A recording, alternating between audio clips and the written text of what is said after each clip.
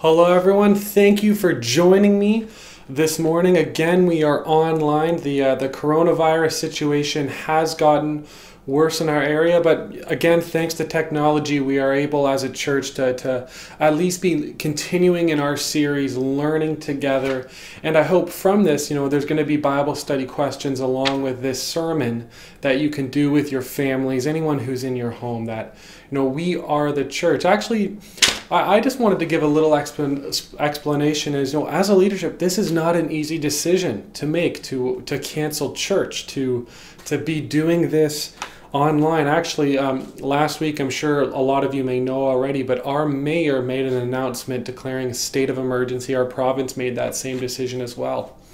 And as a leadership, as we are looking at the news, as we're analyzing the situation, our response changes as the news changes. Our response initially was to have small groups, to have little house churches, as that was within the recommendations at that time. But the information has changed, and they are now recommending to not meet at all with anyone. And so as a leadership, we've decided to cancel. But is it biblical to cancel church? That's something we've struggled with, and what we've come to is, and I think, and I hope you realize as well, but the church is not a place.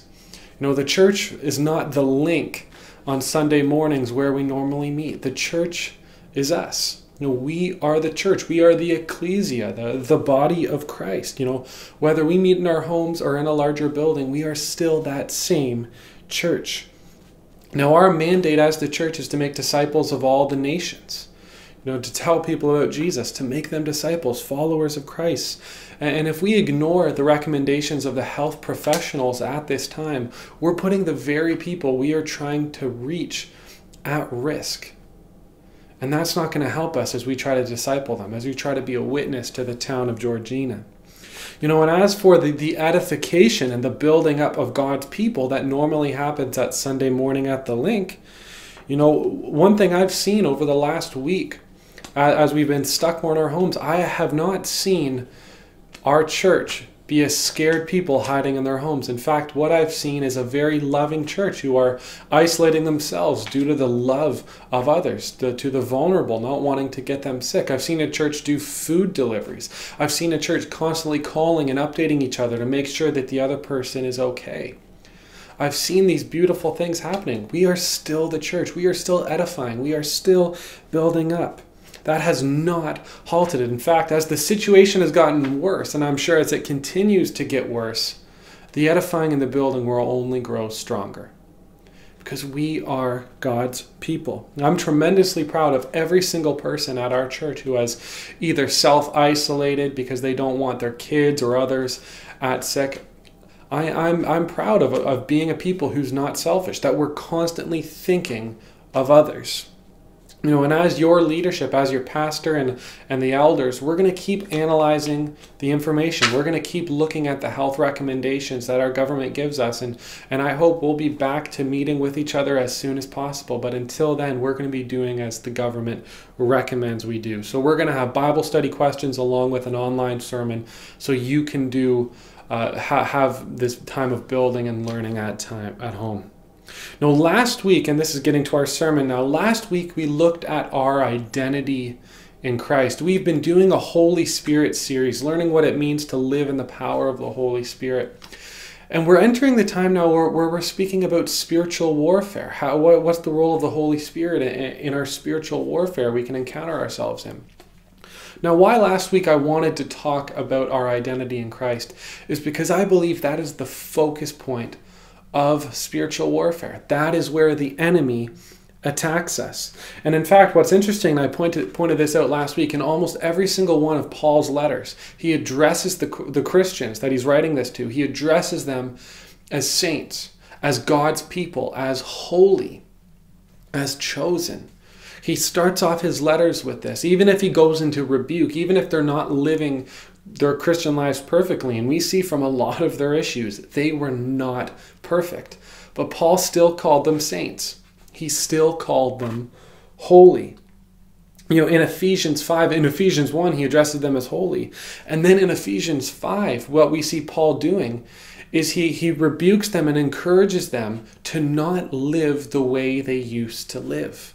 to not go back into their sin. He lists a lot of sins: sexual immorality, greed, coarse joking, obscenity. He lists these things and tells them not to live that way anymore. And why they should not live that way anymore? Because that's not them. That's not their identity anymore. It's no longer true of them. And he encourages them now to live in the way that is true of you, as a spirit-filled people. You know, one thing you will see if you've been a Christian for very long at all is you will recognize that we still struggle with sin. Like that Ephesians church in Ephesians 5, where they sometimes go back to the sins of when they were not Christians. Often that can be the case for us. We go back to the way we used to live. We can still struggle with sin, even though we're called a holy people, even though we're God's chosen people, a temple for him. We still go back to our sin. Now, have you ever wondered this? Have you ever wondered why is that the case? If Scripture says that I am a new creation, 2 Corinthians 5:17, for example, says, if anyone is in Christ, the new creation has come, the old is gone, and the new is here. Why then do we still sin? You know, we read these intellectual truths about ourselves in Scripture. We read these spiritual truths, but often our situation doesn't look like that. We don't feel holy. We don't look holy. What's the problem here?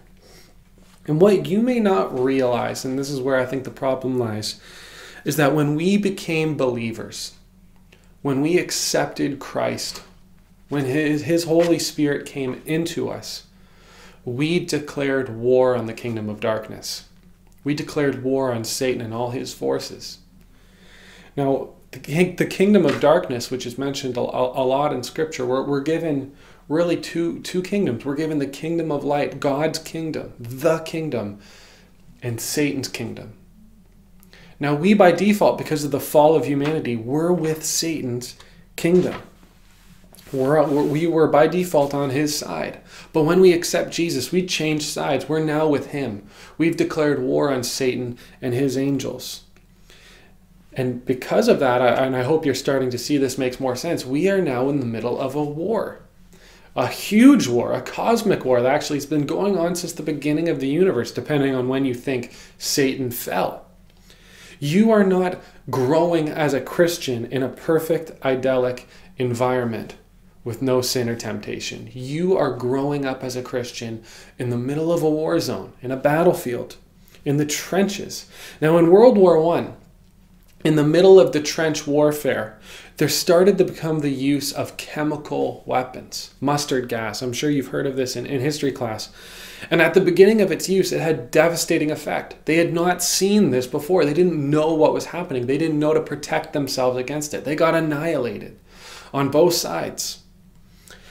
But as the war went on, as they learned what this new weapon was and how to defend themselves from it, they started wearing gas masks. They started looking for the signs of when the gas was coming. That attack lost its edge on them. The chemical weapon, which was so devastating, didn't really have it's still deadly, but didn't have as much of an impact because they knew what it was and they knew how to protect themselves against it. Now, for a lot of us, if we are blind to the attacks of the enemy, it will have devastating effect against us, just like mustard gas did against unaware foes. For many of us, we don't know what Satan's tactics are. Some of us don't even know we're in a spiritual war to begin with. So what are Satan's attacks? What are his strategies? What does he focus on? And this sermon, I hope, will show you that the lies the enemy is employing to trick you into not living in the freedom of your new identity in Christ, which is the focal point of his attack. So if you're at home, please join me to Ephesians 6, verses 10 to 12. So Ephesians 6, verses 10 to 12. I'm going to try to put the text up on the screen for you. So Ephesians 10. Finally, be strong in the Lord and in the strength of his might. Put on the whole armor of God, that you may be able to stand against the schemes of the devil. For we do not wrestle against flesh and blood, but against the rulers, against the authorities, against the cosmic powers over this present darkness, against the spiritual forces of evil in the heavenly places. So we see that our conflict's not with flesh and blood. It's not with just this world, it's with the cosmic spiritual forces of darkness, Satan and his kingdom. That's what we're up against as Christians. So what is this spiritual war? We see this in Ephesians 6. We see all of Ephesians, the whole book. It's dealing with our identity and practice in Christ. And then it ends in verse 6 with this topic of spiritual warfare, of standing firm in Christ, of putting on the armor of God, of standing against this kingdom of darkness. So again, what is this kingdom of darkness? What's the beginning of it? And we've discussed this in prior messages at Lakeshore, that there was at some point, whether at the beginning of the universe or we don't know that much, that there was a spiritual war that started in heaven, that Satan and his angels rebelled against God. And in Genesis 3, we see that this spiritual war that started in heaven came to earth. Spiritual warfare was used against Adam and Eve when Satan tricked them into eating the fruit of the knowledge of good and evil. And God commanded them not to eat the fruit. Satan tricked them. They ate the fruit and humanity fell. Now, how did Satan do this? This is kind of the first act we see of spiritual warfare. How did Satan trick them into eating the fruit that God told them not to eat? And we see he deceived them. He tricked them. He lied and tricked them into eating the fruit, that God was holding something for them, that God didn't want them to be like him. And so he lied and tricked them and they fell.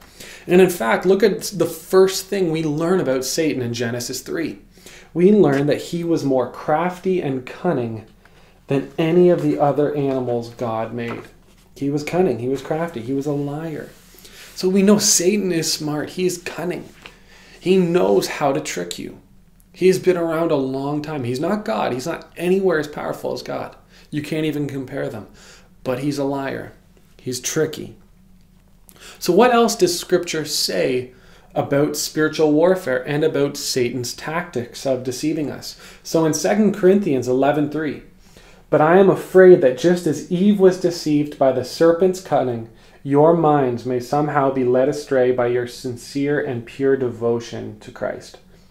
We see here that Paul writes that the serpent, Satan, is cunning, that he will try to lead them astray from their devotion to Christ. And in Acts 5:3, here another text, "Then Peter said, 'Ananias, how is it that Satan has so filled your heart that you have lied to the Holy Spirit and have kept for yourself some of the money you received for the land?'" Now here is a very interesting story. If some of you know the story of Ananias and Sapphira. So in the early church, Ananias and Sapphira were believers, more richer believers who sold one of their properties. In the early church, this was a more common thing, that more wealthy believers would sell some of their property or sell possessions and then distribute the money to the church. They would give it to the disciples and it would go to feeding people and helping people and continuing the ministry. Really what we see like today with tithing. Now, the people were doing this out of goodwill. They loved each other. They wanted to bless each other with money. But Ananias and Sapphira, what they did is they sold one of their properties, but they kept most of the money for themselves. So they wanted to look like philanthropists, when in reality they were selfish. They wanted to look like benevolent saints, when in fact they kept the money for themselves. And look what Peter says to them, that Satan filled their hearts, that Satan led them into doing this. Now, they had to take full responsibility for their actions. They did them. But who tempted them into doing this? It wasn't just themselves. It wasn't their evil desires because they were believers. It was Satan. Satan tricked them. In John 8:44, another text, "You belong to your father, the devil, and you want to carry out your father's desires.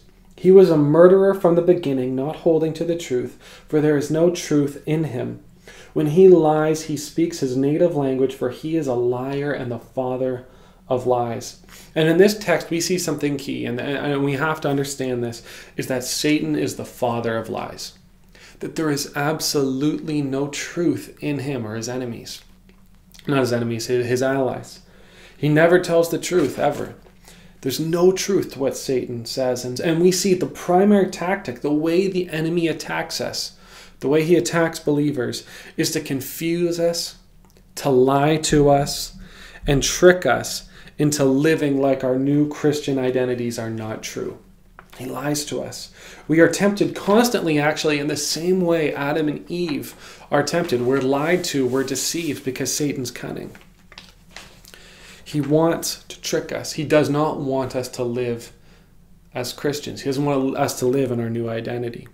So we see that the main focus of the attacks of the enemy are to mess up us living in our new identity as saints, as God's chosen people. Now, the major difference between us and Adam and Eve is that we are believers. We are made pure by Christ's sacrifice. Because Jesus died for us on the cross, that we might give in to temptation. We might give in to sin, but we can't fall twice because this Christ life is now true of us. So we might mess up, but we can't fall twice. Now, why Satan goes after us then? And you might ask, well, if he can't make us fall in the same way Adam and Eve fell, why doesn't he leave us alone? Aren't we secured? Why then attack us if he can't change our final destination? Now, why Satan goes after us, why he lies and why he tempts us, is because he does not want us living in the truth of our new identity. Now, what do I mean by this? Well, look at Paul's letters. Look at Ephesians 5, for example. In Ephesians 5, verses 8 to 11, it says this, "For you were once darkness, but now you are light in the Lord. Live then as children of light, for the fruit of the light consists in all goodness, righteousness, and truth. And find out what pleases the Lord. Have nothing to do with the fruitless deeds of darkness, but rather expose them." Paul's encouraging them not to live like they used to live when they were in darkness, when they weren't believers. In 2 Corinthians 11, verse 3, which I read earlier, "But I am afraid that just as Eve was deceived by the serpent's cunning, your minds may somehow be led astray from your sincere and pure devotion to Christ." Now you see, Satan cannot take away your new identity. Last week we talked about this because that's our foundation. It's in Christ. Our new identity is bought by his blood. It can never be taken away. Christ made you a saint, so now you are one regardless of anything you do. But Satan can tempt you to live in the ways of your old identity. He can't change your identity, but he can tempt you to live as though your new identity is not true. He can tempt you into living like nothing has changed for you in a practical sense. Now, how he does this, and this is where we're going to focus the bulk of the message, is the three major lies Satan tells you to get you to live like your new identity is not true. Now, there's a lot more lies, and some can be individual, but I find most of these lies fall into one of these three categories, and these are the major ones. And the first major lie that Satan uses against us is that we should chase after the fleshly things of this world. That we should live the same way we used to live when we were non-Christians. Now, how Satan does this is he lies to us, making us think that we're missing out. That maybe God is withholding something good and pleasurable from me that I could be enjoying. In Ephesians 5:18, it's summarized like this: "Do not get drunk on wine, which leads to debauchery." Now, what Paul is summarizing with this statement is the lifestyle of the Gentile Christians before this. That the enemy is tempting them to get drunk on wine, to live in the ways of the flesh, to live as they used to, instead of being filled with the Spirit, which is the Spirit of Christ, their new identity. Now, how Satan tempts us to live this way is getting us to think that these things are better than what we have in Christ. He makes them desirable, like they're good, that it's something we should have. And look at the sins, for example, that he mentions. He mentions sexual immorality, greed, impurity, obscenity, foolish talking, coarse joking. And look at the two categories these sins are in. Now, we have sex, we have greed, we have obscenity, impurity. These are really the human sinful desires of the flesh, fleshly desires, sex, all of these things. And the second category, foolish joking, coarse language. These are really almost more the desires to fit in with the world. With the first half, we can desire the things of this world, the sex, the greed, the money, all of those things. And the second is we can want to fit in by talking and acting like the world as well. As God's people, as saints, Satan does not want you to live like a saint. He wants you to live like you're still in sin. to think that these things, to give into the ways of the world, to have the things of the world will help your current circumstance. And let's look for a minute at sexual immorality as an example. Sexual immorality is one of those areas addressed again and again and again in Scripture. And why I believe this is because it's everywhere. Look at our society today. Sexual immorality is everywhere. It needs to be addressed constantly because it's so rampant. And God created us to need intimacy, to need love. And a part of that love is to have sexual intimacy. But he intended it to be between a man and a woman in a heterosexual, committed, monogamous relationship. That's how he intended it. He intended it that way. And what Satan does is he takes something good, that sexual intimacy, and he perverts it. He wants us to try to seize that thing through illicit means, through outside of marriage, with people of the same gender as us. He wants us to go after a good thing, but in all of the wrong ways. So he lies to us, he tricks us, and he also tricks us by making us think that this thing, sexual immorality, greed, money, that this thing will give me happiness, that it'll get joy to my life. I think one of the most famous quotes from a billionaire when asked is, how much money is enough? He responded, always a little bit more. We chase after these things, whether it's sexual immorality, whether it's money, whether it's anything. We all have our things. We chase after them because we're deceived into thinking they're the ultimate thing. We're really deceived into thinking that they'll save us, that it'll bring us joy, it'll bring us peace. But that's a lie. It won't happen. It can never happen. It's a lie. Rather than living in the freedom, the power of our new identity, rather than being filled with the Spirit, growing in the glory of Jesus Christ, we can so often be filled with wine that leads to debauchery, as stated in Ephesians, because we think these things, we're deceived that these other things will actually make us happy. Now, the definition of debauchery in Ephesians 5:18 in this context, it means to be spilt, to be emptied, to be wasted. Think of a glass on the table that's knocked over and poured and it spills everywhere. It's wasted, it's spilt out. And I believe that perfectly illustrates what Satan's trying to do to us. He can't take away our salvation. He can't take away your identity. But he can get you to completely waste your time by not living in it. By living for other things, by being emptied, by giving in a debauchery. He can do that, and he wants to do that by making you take the things of this world and making them ultimate things. Another major lie the enemy uses as believers is condemnation for our sins, that we are condemned for our sins as believers. Now, this is the 1-2 punch of the enemy. What he does is he leads you into temptation. He brings the things of this world in front of you to tempt you. And then when you fall for it, he condemns you. He accuses you for it. Now, this is part of his character. We see in Revelation 12:10 that Satan is the one who accuses them before our God day and night. He lies to you, getting you to think that you're no different, that you really haven't changed at all, that even though you accepted Christ and whatever, that you're no different, that you're the same person, that no, you're almost worse than you used to be. These are accusations, condemnations that Satan brings into our mind. And as a pastor, I see the result of this all the time. I see Christians who are defined as God's holy people, a chosen race, a royal priesthood. That's who we are now in Christ. And we're living like the exact opposite is true. We're living in absolute defeat and self-condemnation for sin we have already been forgiven for. Romans 8 verse 1, there is now no condemnation for those who are in Christ Jesus. So where is this condemnation coming from? It's not coming from God. It's not coming from him. Now, because as Christians, we have the Holy Spirit in us, when we are living in ways that are not true of who we are now, the Holy Spirit convicts us. It does. It convicts us to move away from these things. The Holy Spirit definitely does do that, but that is different than condemnation.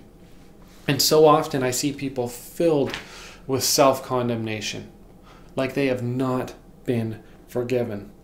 If we as believers, if we are walking around totally condemned by sin we have already been forgiven for, with acting like we have no freedom, how are we possibly going to share the message of freedom and forgiveness to others if we ourselves are not living in the truth of that message? How can we tell someone else about the freedom and forgiveness they can have in Jesus Christ when we ourselves are not living in the truth of that?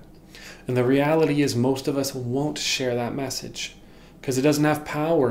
We're not living in the truth of it. And this leads us to the last main lie of the enemy that he uses to confuse us and trip us up in our identity in God and our identity in Christ. Remember, he tempts you into living in the way of this world, to living in the way of the flesh and a sinning. He then condemns you for that sin. And then what he does, the last major lie we're talking about, is he tries to get you to live in the reality of the old covenant.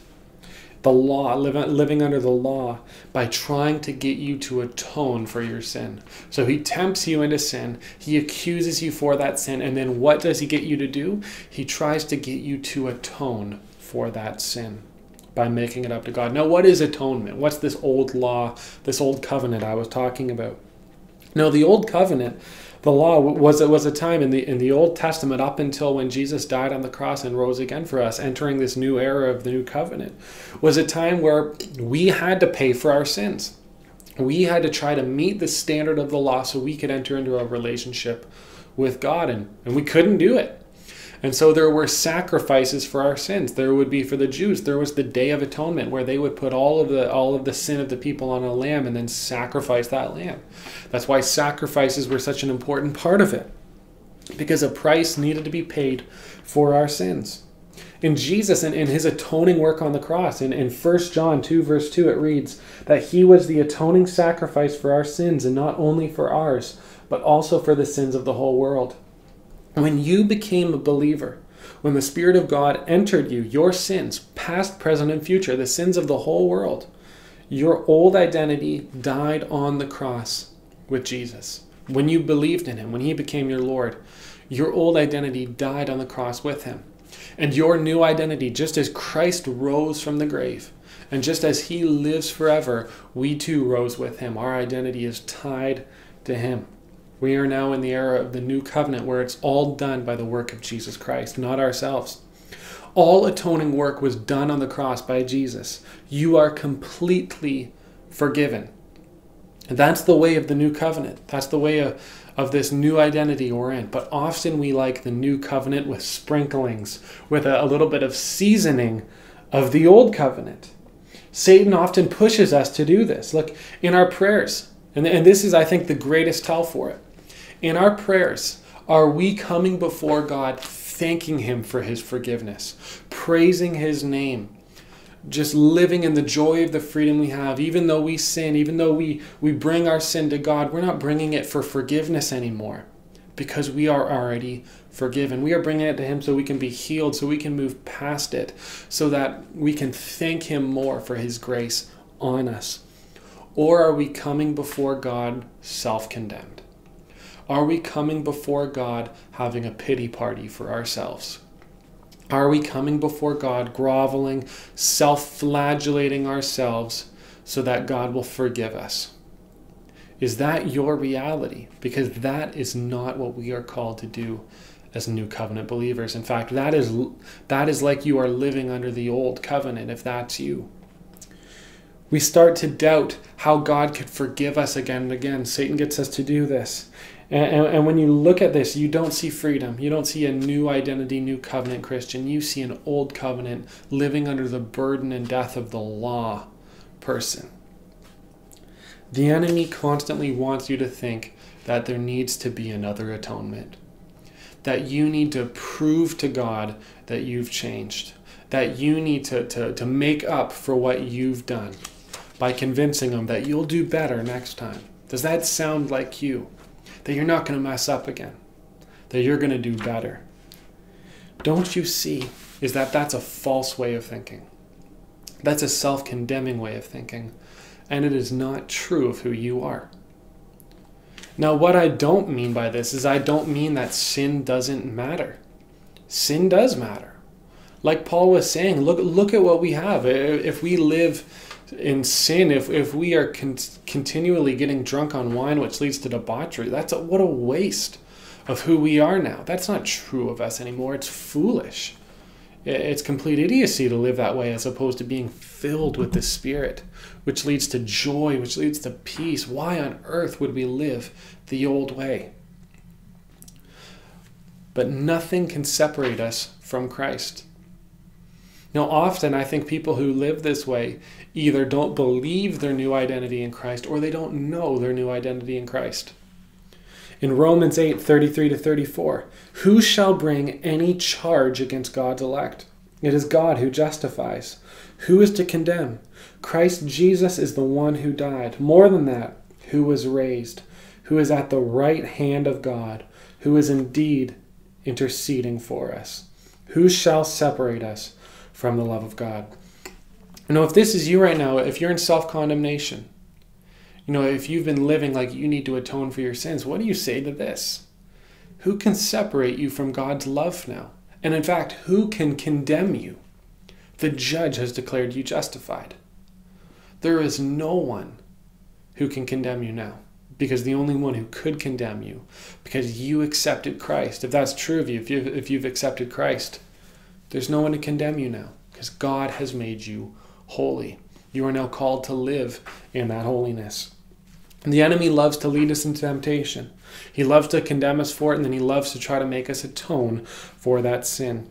This work, these three major lies, the tempting us into living in the way of the flesh, the condemning us for our sins, and then the trying to make us atone for our own sins.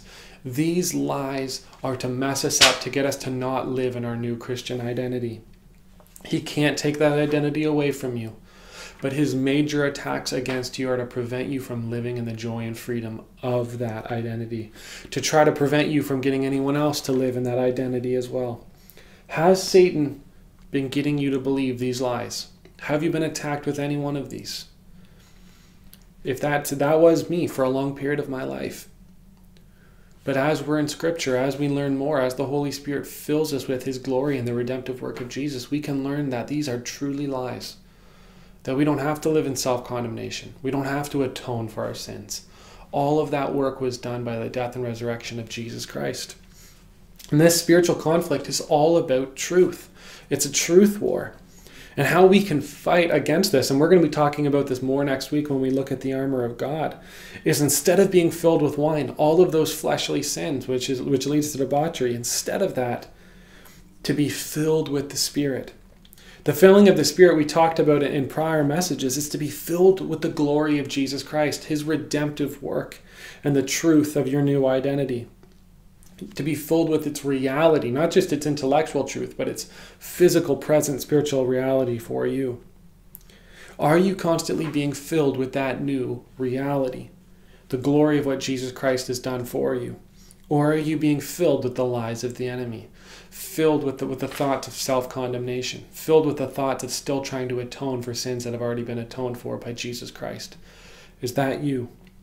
Now in a second, I'm going to have statements of Scripture up on the screen with some music behind it. And these are going to be statements about your new identity in Christ. I want you to, and whoever you're with watching this, I just want you to take some time to reflect on these truths. These are identity statements. And these are also declarations of war you can use against the enemy. If you're feeling thoughts of self-condemnation, quote Romans 8 at this. Who can condemn me anymore? Christ Jesus has died for me. He stands at the right hand of God. Who can condemn me? Who can separate me from Christ's love? As these statements are on the screen, I ask that you reflect on them and that you pray with the groups or family members that you are watching this video with, that you would no longer live in the lies of the enemy, but that you would live in the truth and freedom of your new identity in Jesus Christ. Thank you for watching. Please stay and watch these statements of truth that will be on the screen.